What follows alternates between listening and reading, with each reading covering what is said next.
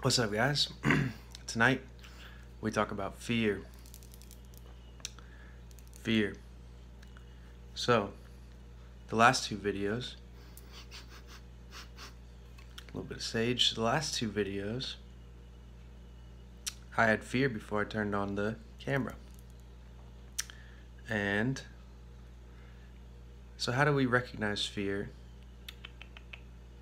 and deal with it? So I had fear before I turned on the cameras. Now, how do I know that that's not a fear that I should listen to? How do I know that that's not like a message from my soul to not make the video?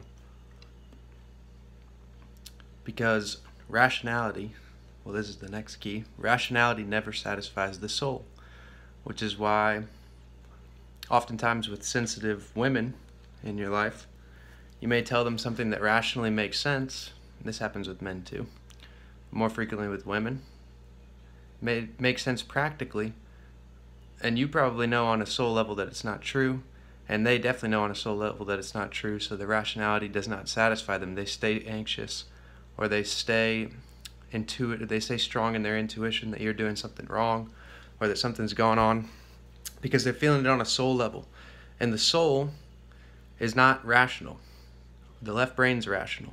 So the analytical thought that we've all been coached, the out there world, the world of objective scientism, all this stuff, these are rational, but man himself is not rational.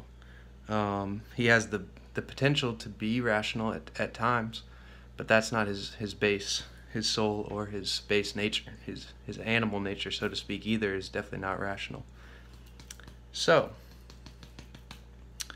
we're not going to be able to satisfy our fear by thinking rationally, right? Because just like you can't prove God or the soul with scientific means, you can't solve a metaphysical problem with a scientific or a rational answer, because the two realms don't speak to each other. They have no correspondence, or they don't have the same essence or the same proof necessary.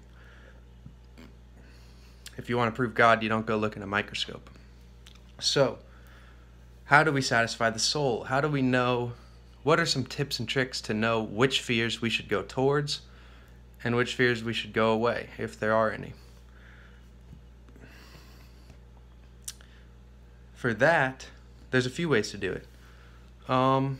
Let's think. So how did I know to make the videos anyways, regardless of my fear? Well, first of all, we can start to create, how do I say this, taxonomize types of fear, meaning categorize them. So the fear I felt before I made the videos was like a jittery excitement, like a little bit of anxiety gets the heart pumping, but I was actually more excited because I was gaining energy. I was almost entering a small fight or flight state, but you could tell there was an upwelling of energy. I could feel it through my stomach, a little bit jittery, and then it came up into the rest of my being from there. So on that one, the way that I made sure that it was good with the soul was that I was tapped into my higher self and into my own being. I had gone within before the video in order to decide what I would talk about loosely, or to basically just ask if it was a good idea. And I had used the pendulum in that situation. So I had gained two spiritual means to yeah, the window's closed. I had gained two spiritual means to telling me that the fear that I was having was not something that I should follow in terms of actually manifesting it. Now I'm going to do a caveat here. I'm kind of just going with these videos as they go. So the caveat here is that God himself does not send through his messengers, or through himself, or through his vibration, does not send fear at all, because he doesn't resonate with fear. Because if God were to begin to fear, then he would slip out of meditation.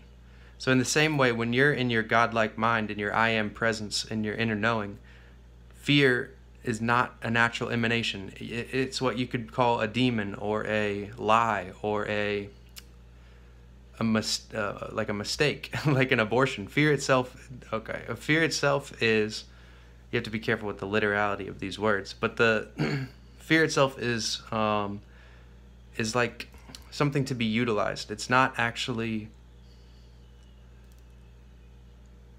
something that comes from reality organically. How should I say that? Because it does organically arise in reality. Fear. Like, let's use an extreme example. The fear of a deadly animal or a human trying to kill you. And let's really think about the situation. You don't just need to get out of it by saying, well, if you knew that you were going to live eternally or that you would have another chance at reincarnation, then there would be no fear when you were in that deadly encounter, which is true for a limited amount of humans.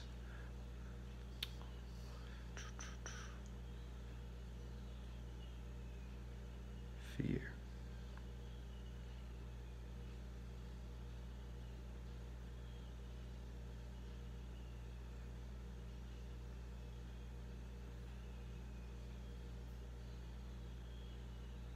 Yeah, that's about it. Fear just arrives with Saturn. That's it.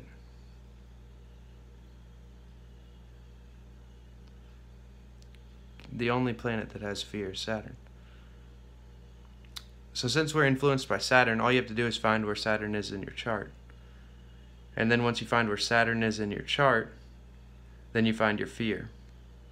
Then if you look to any planets that Saturn is touching in the rest of your chart, then you find your fear.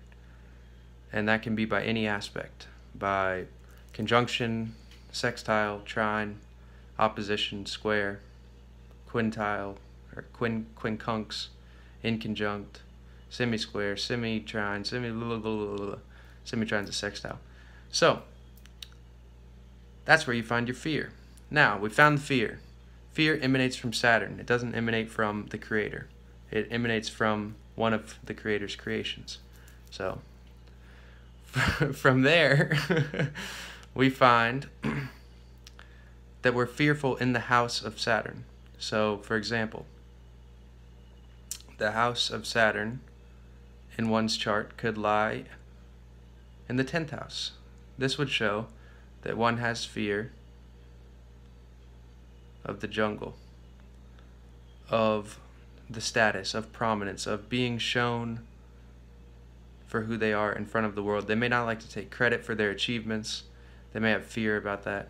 They may have fear of being the face of a company. They may have fear of being the leader of an organization.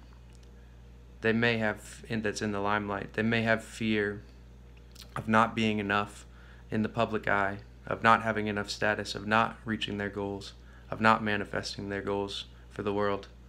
Those types of things. And let's say that in that 10th house, it was the Saturn placement was in the sign of Taurus. That's what's coming to mind. So if Saturn's in Taurus, then in the 10th house, then they have fears of becoming poor, of not manifesting their desires, of not being fixed, of not manifesting their material desires, of not being fixed in their status, fixed in their role at work, fixed in their perception among society, fixed in their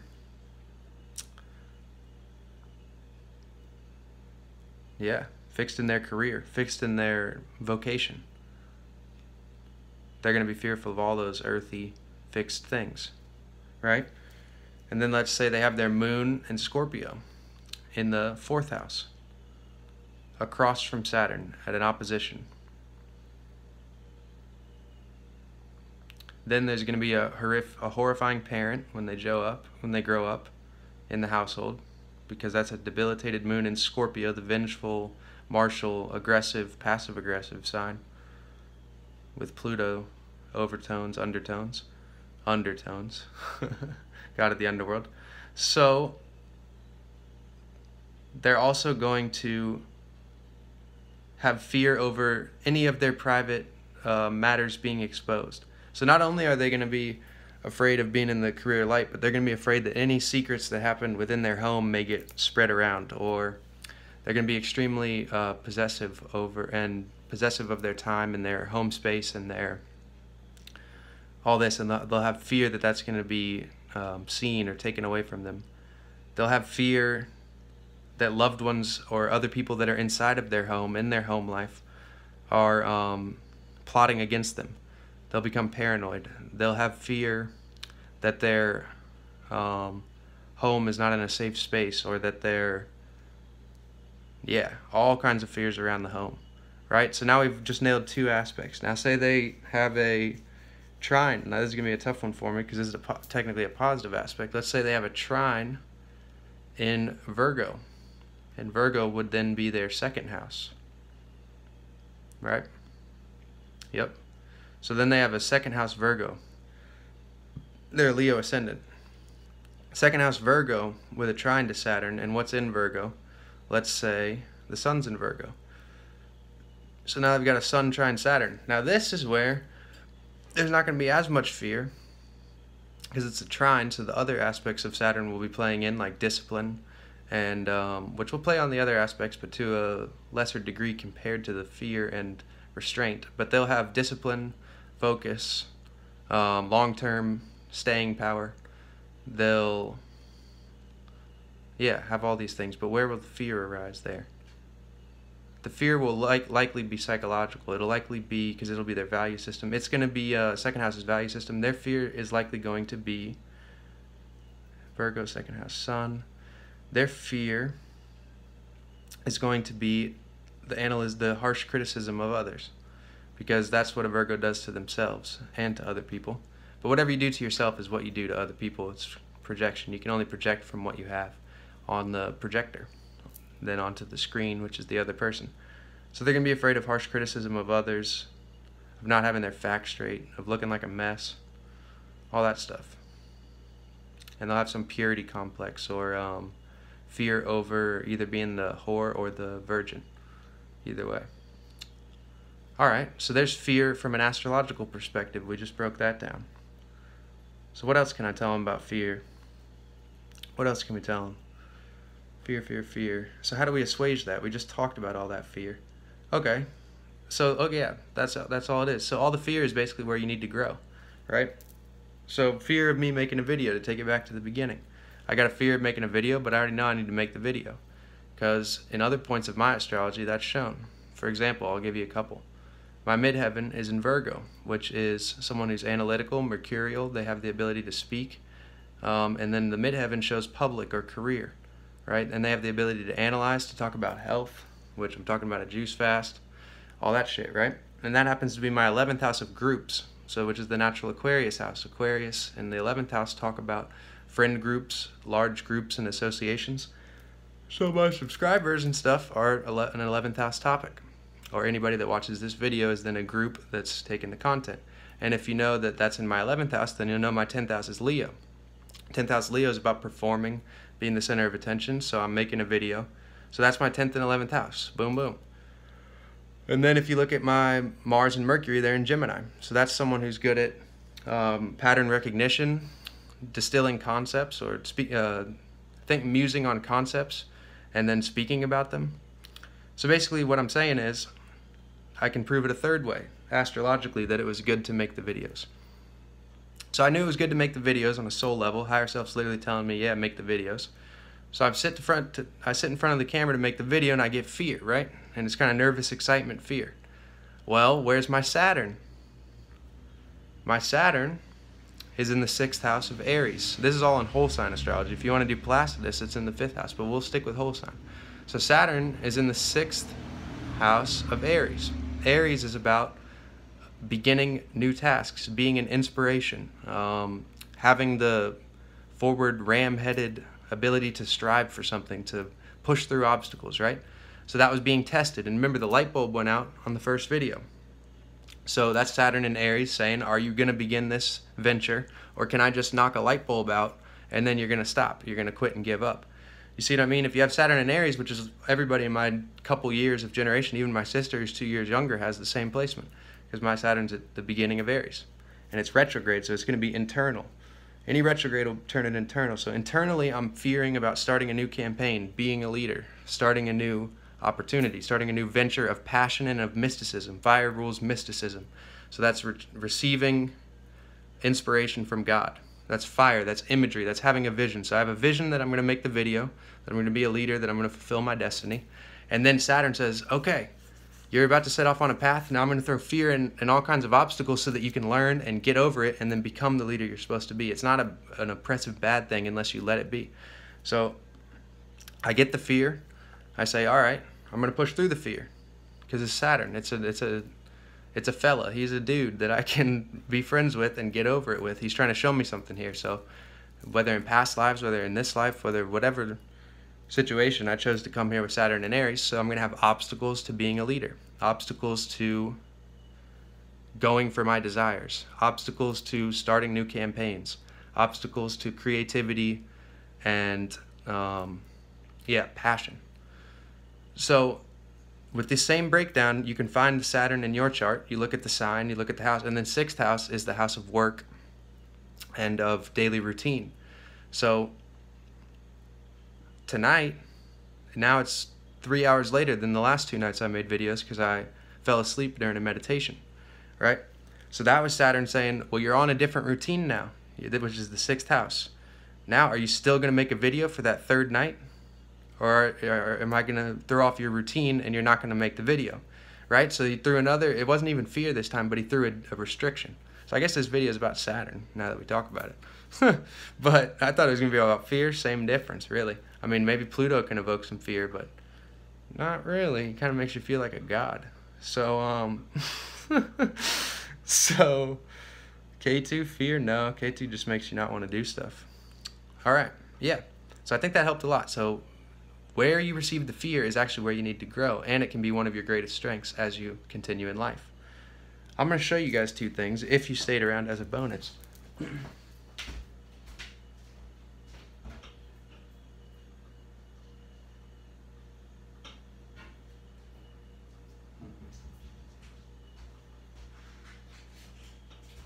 All right, coming in hot. Hope that coffee's still hot. It's not caffeinated coffee, fellas and females. This is bio coffee. I'm not sponsored by any of these people. Just thought I'd show you this. Supposedly it's an alkaline coffee. Now remember, you don't need any of this if you're an optimized human. If you're growing your own fruits and veggies, you don't need to supplement anything. Your body will take care of it all. But we don't live in those circumstances. So this is bio coffee. You can buy it on Amazon. It's made with 4 ingredients and it has 3 servings of wheatgrass. Right? No, it's not the best thing for you, but it's helped me get through the fast because I'm on day 20 now. So, bio coffee. Now, ashwagandha, this is one I can swear by. I've been taking this now for a few months. I took 1 month off, but probably 5 or 6 months total of ashwagandha. This completely gets your nervous system and your, what do you call those, hormones, chemicals running smooth. Like, for example, I'm driving down the street, a squirrel runs in front of the car.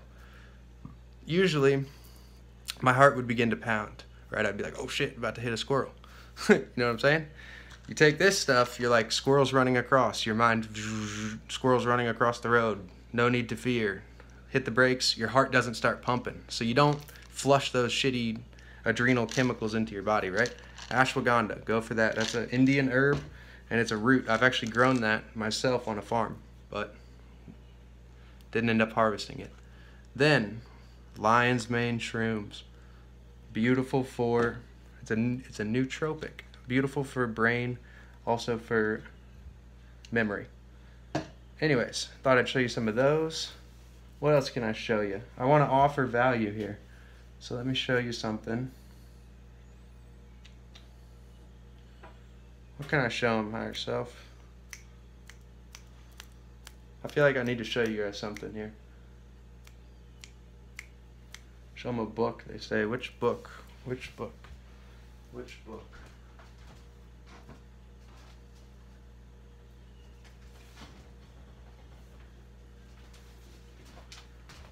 Read them a Bible verse. All right. I'm going to read them a Bible verse. All right, take me to the right page. Let's open it to a page here. Boom. Isaiah 90:65.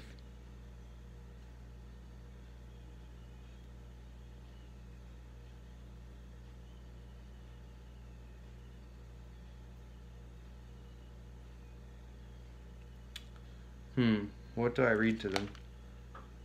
We're going out on a limb here, y'all. Don't be afraid if you switch out of this video. I won't hold it to you.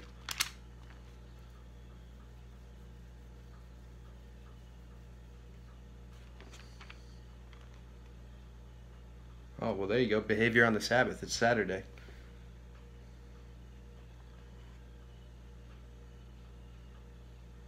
And Jesus answering them said, this is Luke 6, verse 3.